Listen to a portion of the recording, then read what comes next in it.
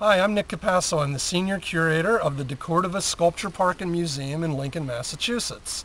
And today we're taking a brief tour of some of the newest installations in the sculpture park. And I'm standing in the middle of one of them right now.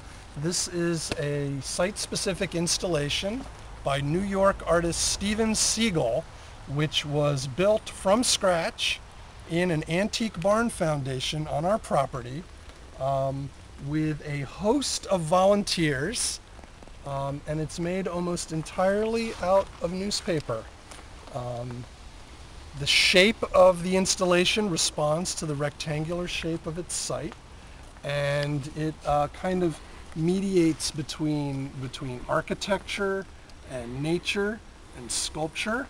You can see there's greenery on the top of the sculpture. This greenery was originally on the floor of this site, and it's been lifted up to the same height as the walls that surround the installation.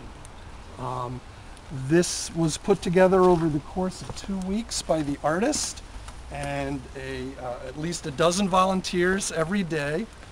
These newspapers, they came from the Worcester Telegram, who donated them.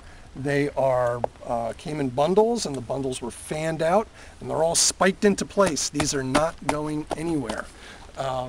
And the piece will naturally biodegrade over the course of about 5 years.